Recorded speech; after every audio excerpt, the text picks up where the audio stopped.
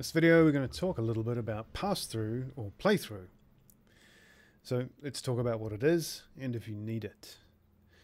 Pass-through is when SWB Audio App plays the audio coming into the driver to some other device that you specify. It's on when SWB Audio App's menu icon is green. That is when you've enabled this toggle. So why would you use it?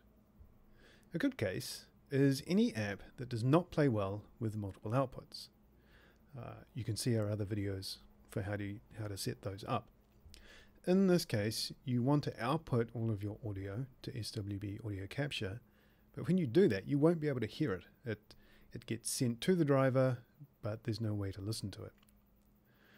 So pass-through or play-through is the last bit. It allows you to hear what is being played. In SWB Audio App, it's simple.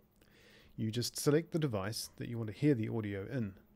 SWB Audio App will listen to itself and then it'll play the audio that it's hearing to that device. You can also choose to enable this behavior on startup, and that can be done in the app's preferences or directly from the drop-down menu. Both are the same. Any questions? Just drop a comment below. Otherwise, check out our other videos to look at multiple outputs.